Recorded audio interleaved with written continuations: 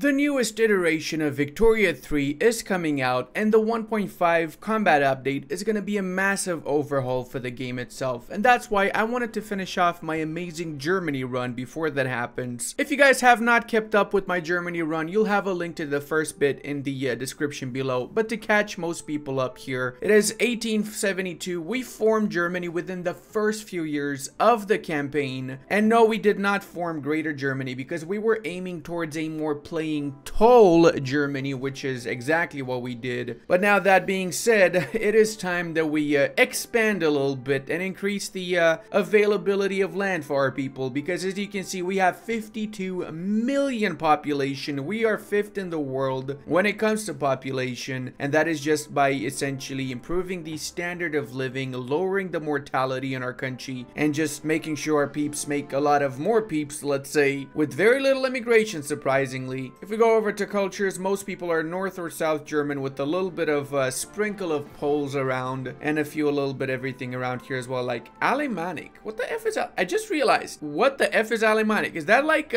Swiss? It is Swiss. Okay, fair enough. Well, whatever the case, our situation is pretty good. We got 18.4 standard of living, and since 1836, as you can see, it has slowly been increasing through time, with our wealthy class being actually wealthy, standing at a 44.5 decent amount of standard of living. 14 million people are also loyalists, with only 1 million radicals, and our economy is doing pretty fine. If we max this out, we have 3 million on the plus right now, but of course we're going to keep it on very low taxation. Our legislation is pretty decent too. We have most of the laws that we want to have enacted. We will be going for compulsory primary school as well after we get right of assembly. We got public health insurance, public schools, dedicated police force, secret police, per capita taxation. This is going to have to change. We want to aim towards graduated taxation, which offers a little bit more money. As you can see over here, it gives an extra 50,000 as it is right now. If we go for proportional taxation, also gives more actually. So whatever the case, we need to change our taxation law. That is a faux sure. We are still a monarchy, however, and I don't think I'm going to change that. I kind of want to stay as a monarchy. I might change the wealth voting over to universal suffrage whenever I get support for it, because right now pretty much everybody's opposing it. Now take note though, my main issue is the lack of a workforce. I have 43,000 unemployed and 20,000 peasants and 15 million gainfully employed. The easiest way to change that, of course, would be to change over propertied women, go for women's suffrage, which is going to grant me an extra 10% workforce ratio. That is a huge amount, but it's going to lower my birth rate. I'm willing to accept that, however, and of course we will be expanding and trying to gobble up as much of Europe as we possibly can get in this final bit of the campaign. We're also in the process of switching over to a properly electrified grid, so we're trying to lower our requirements for population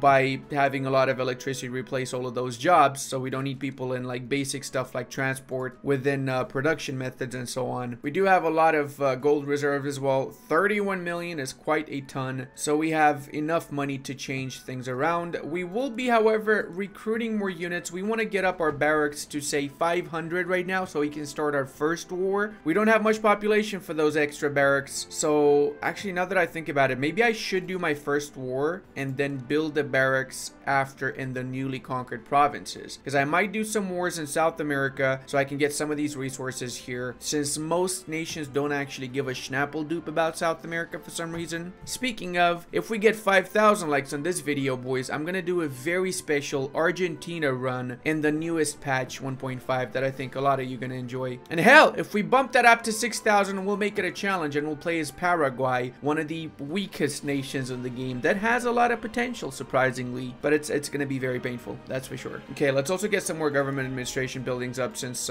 we definitely need some of those up. We have a lot of infrastructure issues, however, especially in Posen, so let's increase that up to 1 more, let's say. Should be fine for now. We're also paying maximum for government wages and for military wages. This is going to give us extra army power projection, armed forces approval, as well as government intelligentsia and petite bourgeoisie approval plus authority. Let's also make sure that we have all of these on the best production method. We seem to have it right now on the best production method. I'm going to need to research a little bit more in the military field. I haven't actually been spending too much time investing in the military field, so I feel like I've been missing out a little bit on that. We need to actually get bolt action action rifles and so on, the sooner the better, right? Actually, I need to get others before that. Like breech-loaded artillery, which unlocks the shrapnel artillery production method in our barracks. All right, let's go ahead with the first war against the Argentinians. The Russians might support them, but you know what? I'm actually super okay with that. I don't mind fighting Russia for Argentina. It's almost as poo-poo as fighting Russia for Austria, getting some lands from the Serbs, I guess, at the end of the day, right?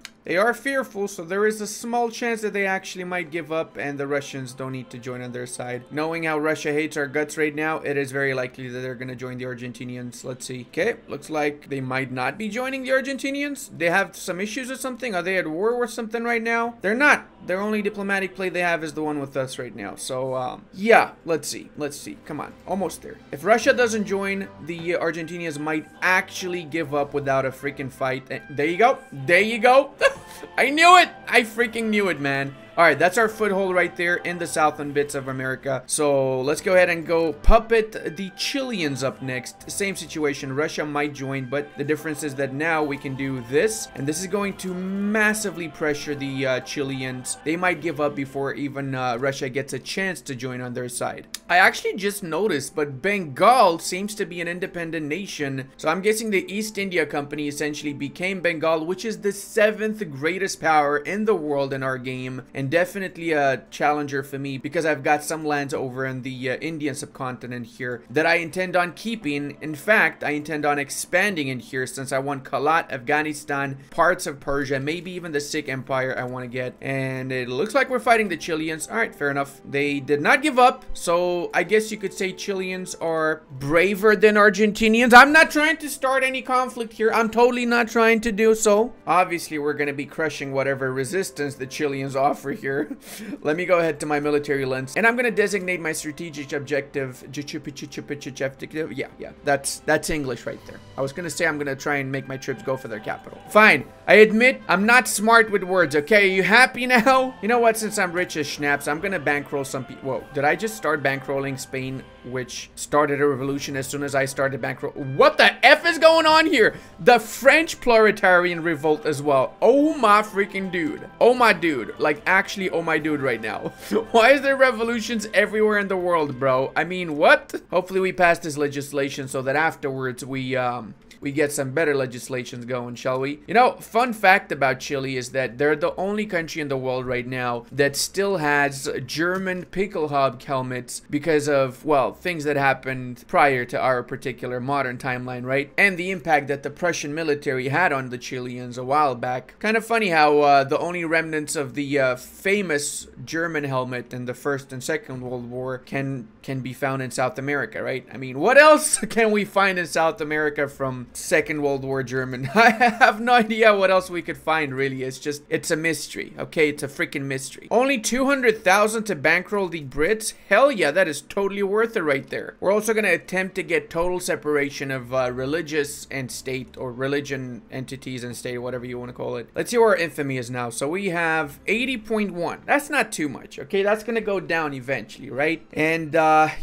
yeah, since we have so little... Okay, Belgium's at war as well. What the F is going on here, brother? Actually, I've also removed a few of my consumption taxes since I don't need to actually have any consumption taxes right now. I'm instead going to use that authority for propagating some edicts. That's actually going to help me a lot more. So we'll start off, say, in Berlin, which right now has 10.3 GDP. Okay, that's not too bad, 10.3 million GDP, but I think Silesia is actually better, 25.5. Even Bavaria might be better, 15. Yeah, I feel like it's funny how my capital is doing worse than Hesse right now, but hey, it is what it is. Let's go over to Silesia and set up in this bad boy here some edicts that will help it out, such as, for example, manufacturing industry throughput, resource industry throughput is going to be a big one since we have a ton of mines over here actually, and even migration attraction is not bad since we need more migrants to work in these particular areas, right? We'll do the same with the rest of the authority points, and we're going to cancel whatever other taxes we have. We only want to keep the services tax as far as I'm personally concerned right now. Look at that, total separation is up to 49% because of all these amazing little modifiers from events that we've been getting. How on earth is Great Britain better than us? We're second world's great power, even though we have doubled their GDP, more standard of living, higher population. Somehow they got more prestige. I'm guessing from humiliation wars or something, I don't know. But it's time to bring down the Brits. It's time to definitely bring them down. I am bankrolling them, so I guess it's not yet time to bring them down. I need them for a few wars, let's say. My eyes are now set on the Indonesian bits, actually, since we need to get some of that juicy rubber to change over our production methods to include rubber. Right now, the way it stands, we cannot change our textile mills to elastics because we are producing Schnappeldupe rubber, which means Fargo. We gotta produce some more rubber, boys. And Johori's got a ton of rubber over here that they're not even exploiting for some reason, so we gotta make sure that they start exploiting it by, you know, taking it for ourselves. So it seems like we're being joined by the Great British Empire, who's just here to chill with us and conquer the world casually. Homeboys together forever, conquering the world, bringing peace and prosperity, and stealing everybody's rubber, okay? They call me Romanian, but the real Romanians are the British of the freaking 19th century. I'm just saying it how it is, bro. I'm saying it how it is. Yeah, so we're gonna take Johori with the Siamese part of Johori too, and boom, boom. Those lands. Those exact lands, in case you're wondering, those are the lands we're taking now. Alright, it's gonna be a chill war because we've got the first and second best army in the world against basically natives and Portugal. So basically just natives, really. Hey, I'm not saying Portugal's army is trash, okay? That's not what I said. You just inferred that, okay? It's not my fault you inferred it. It's not my fault. And guess what? There's another revolution in Belgium. Not at all surprising. Like, not a single little bit surprising whatsoever. Wait. Is that a separate country? Is that? No, it's just radical Belgium against Belgium, I guess. Yeah. All right, yeah, this is just another revolution. I thought Belgium split into Flanders as a separate country in Wallonia. That would have been cool to see. Hold up a second. Did I just see the National People's Party form? Yeah, that's totally not gonna end up with people being very, very nationalistic, I hope. I really hope so. Alright, my troops have landed and we're absolutely kicking some buttocks over here. Look at their boys getting schnappel-duped by my superior super soldier Germanicus, which is the actual term of the German army in my particular timeline, at least, okay? Even the Brits, they're not doing too bad. They're using 50 units to destroy one enemy division, which makes perfect sense, obviously, if you think about it from a military perspective. Now let's do another Invasiones over here us. Boom, Theodore, kick some butt, please, bro. And we got one of our deals. Okay, how about we also get guaranteed liberties? That would be awesome if we manage to get that one done. All right, do we still have any war here? Are we still at war with someone? No. Why do we not have Malay over here? What is going on with that? Oh, no, I'm still at war with them. Hold on a second. I'm still at war with them. Right, because I got the war deal. Right, okay. Yeah, where's my naval invasion? I thought, oh, it's here. Okay, never mind. I was a little bit confused there. Apparently, it took my troops a little bit of time to actually disembark, which makes sense. Absolutely a-okay. We enforced our peace deal of nothing against the Portuguese. Basically, thousands of countless of African troops died for no reason, you bastard Portuguese. You should have just let them stay by themselves and chill and have a nice evening. Instead, you like, yo, can you just fight Germany for absolutely no war goal? Basically no reason. And everyone was like, okay, sure, whatever you say, bro. You're the leader here. That being said, though, the British being in this part of Thailand makes sense. They're actually here on vacation, okay? This is, in fact, a British retreat right now. Not an actual military retreat, but like a physical retreat to chill. Looking forward also to the third hardwood production method, which was added in 1.5. I think that's what I'm missing the most in this particular playthrough. The hardwood production extra production method, and the fact that wines and a few other production methods are separate. So for example, the chemical factory change is for sure one of my personal favorites. And the war is over now. So we've gotten 2 juicy provinces. Oh, come on, really? How did I not get this province? Explain that to me. Because of the Malay uprising, I paid the infamy, but I didn't get this. Are you kidding me right now, bro? Actually kidding me right now. Please tell me if I unpause, this is going to fix itself. Otherwise, this is the worst bug imaginable right now. Yep, it's the worst bug imaginable. Can I even attack them or something? Why can I not attack them? Cannot target civil war countries. Okay, fair enough. So, because I need to wait till they're finishing their war. What are you at war with, Malay?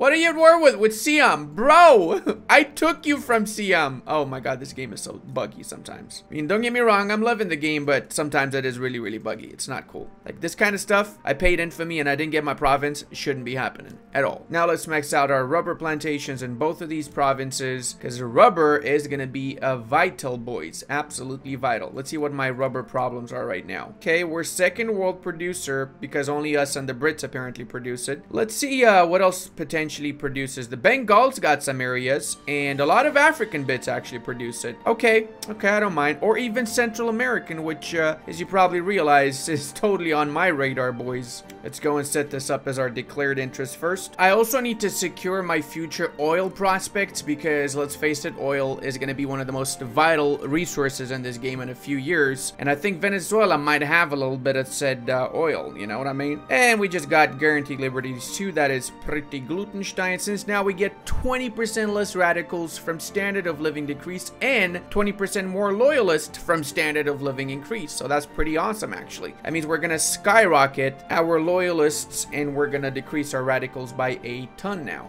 Okay, seems like Venezuela wants to fight us for those little oil reserves. Actually, I didn't even check if they have oil. Let me actually check if they do have oil.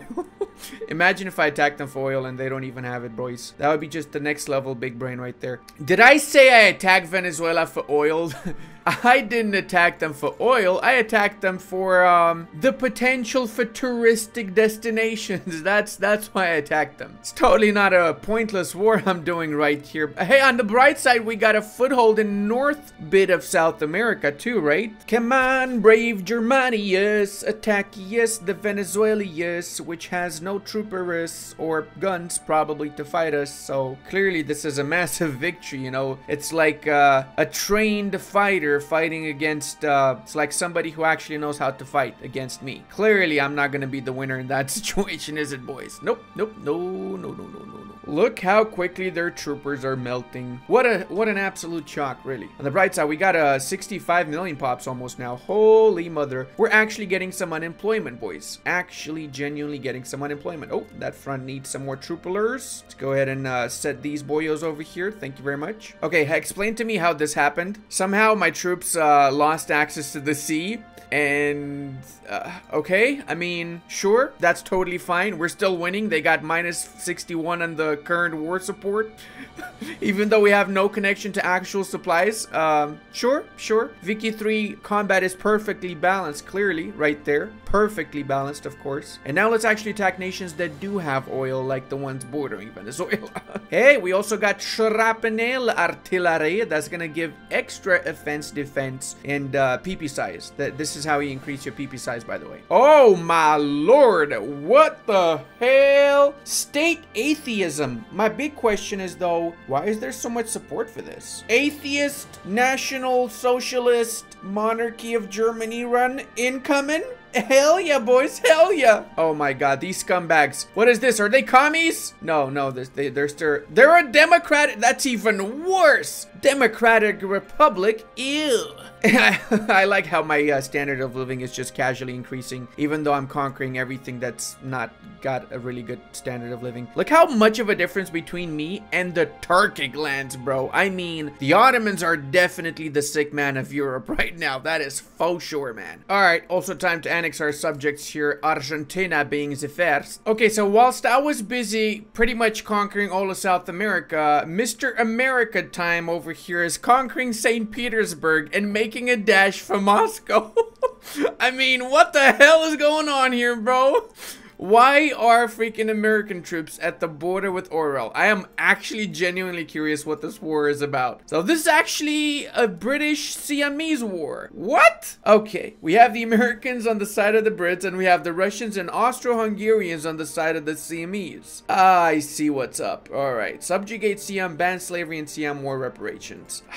I have no words to describe the amount of weirdness that's going on in this particular save game right now. I mean, what the schnabadoobs, boys? What the actual schnabadoobs? We've also done a little bit of conquest in the population-rich parts of India and South America. So we've got the population necessary now. What we need to do is make sure these people are working in the right place. That's why we've changed around a few of our production methods. And as a consequence, we've increased our GDP up to 420 million. But our standard of living has taken a dip. We are down by 1 point something because of all the newly conquered provinces. Rest assured, we will bring equal rights to those new citizens of the greater German Empire. After all, we are the good guys here, right guys? And we just got tractors, everybody's favorite type of vehicle, right? I mean, every single one of us loves tractors. You love tractors, don't you? You better say you love tractors. I'm sending you to the gulag right now. I'm talking to you,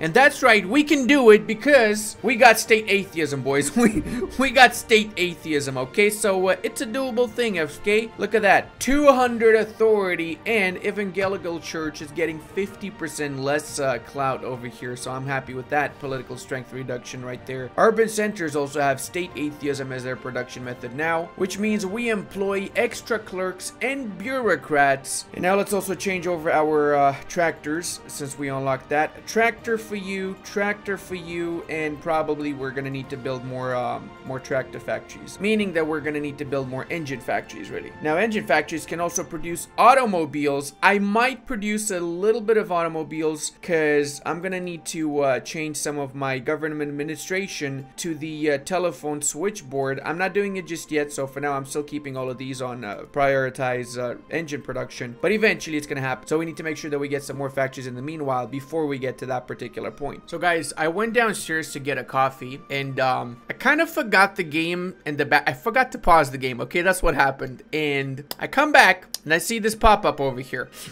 and then I realize if I go over to my politics that I think my government's made out of a specific party that might be a tad non-progressive, let's say. Yep, that's the word I'm looking for here. I think I might have some issues with my... How did this happen? How did this happen? Like, actually, how did this happen? Okay, we need to fix this. We need to fix this right now. Now, if I was to reform my government, I could do industrialists and armed forces, and that should be a little bit better. And we got rid of these guys from the government, okay? We're not letting them decide anything. Everything is fine. We're also still trying to enact women's suffrage. Attempt number 4 is gonna be the lucky one. I got full faith right here, and I got 1% endorsement for it. So clearly that's gonna pass, boys. Another thing that came alongside that for some reason is the fact that now my culture, North German, has an obsession with fine art and opium. I'm sorry, boys, but there's a Nazi party in Germany, and now all Germans are obsessed with fine art and opium. What the hell is going on in this playthrough? Like, actually, what the F is going on in this playthrough, bro? I'm not even making this shit up, bro. Like, this is actually insane. See, this right here is exactly why I'm actually enjoying this game. It's not so much about the warfare bit, which we're doing pretty good. We're staying pretty good with that. We've essentially integrated most of our vassals in the central and northern bits of South America, and finished the full colonization of the southern bit of South America, plus all the Chinese, Indian, and other provinces we got. But now we also managed to get rid of malaria, so we're properly colonizing Africa. 2 big states in Africa here are ours as it is, but we're definitely competing with the Brits, which have the majority of the African lands still. South Africa actually might not be such a bad puppet now that I think about it. And they're not even... They're just allied to Orange. Oh, this is just free real estate. This is genuinely free real estate right here. But yeah, my main target is going to be Persia, since they have a lot of opiates. And our newfound fondness for opiates is going to need to be quenched, boys. It's going to have to be quenched somehow. We do seem to have a little bit of a shortage of electrical factories, though, so let's build up a few more of those. We have the population in Germany now, since a lot of migrants from all over the colonial empire, as I probably should call it at this point, have started migrating towards the motherland, because, you know, it's just better living in Germany than living in South America, for example. What the F is going on here? And I just realized, boys, that I am at war. I didn't even know, and apparently most of my generals died in the few minutes that I was downstairs, so Yeah, we gotta take care of Scandinavians apparently now, because they seem to be losing the war against their particular particularists. I'm not sure what this is. Is it proletariats against the government, or what is this? I think it is, isn't it? They're part of my customs union, so I need them to be properly pacified though. Oh, and what'd you know? Austria is also on their side. I like how I basically increased my GDP by 100 million from just essentially changing a couple of production methods around and switching to full electrical for most of my production methods here. The problem now is that I do not have enough oil, and yeah, we need to attack countries that produce oil, I guess. You could say I'm the 19th century's America, hey?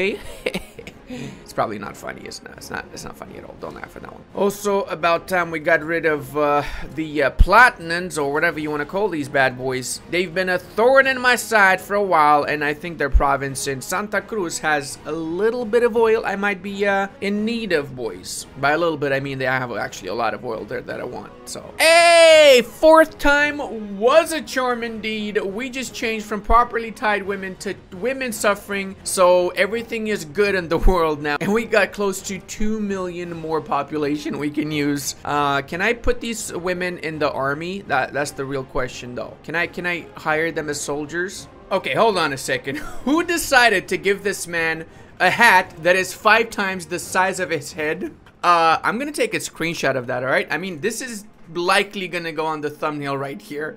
Whoever this was from the arts department of Paradox, I love you. That is just the most glorious thing I've seen in this game so far.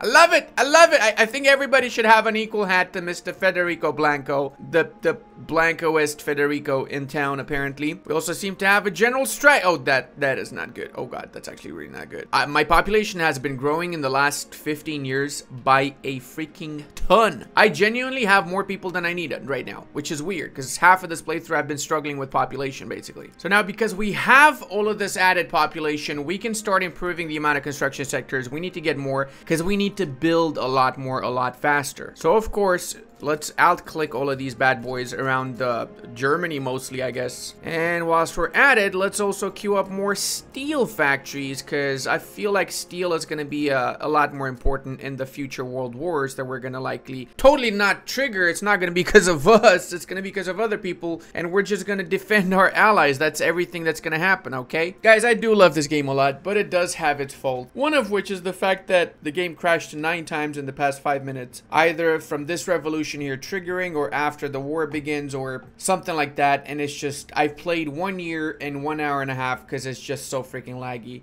I'm enjoying it, but I'm not enjoying the fact that I'm slogging through the late game. It's just actually unfreaking bearable, and I got a pretty decent computer. I think that's it for this run. We're gonna switch over to 1.5, and we're gonna make a new run as Germany in 1.5, well, as Prussia, and then after Germany is 1.5. And I think what I'm gonna do in that one is I'm gonna explore, and I'm gonna be conquering faster in the early part of the campaign, because then it's gonna make it less laggy, since there's gonna be less nations in the later part of the campaign compared to now just, you know, making it unplayable. So I hope you guys enjoyed this run. I had a ton of fun doing it, and if you did, then you should check out my Japan one up next.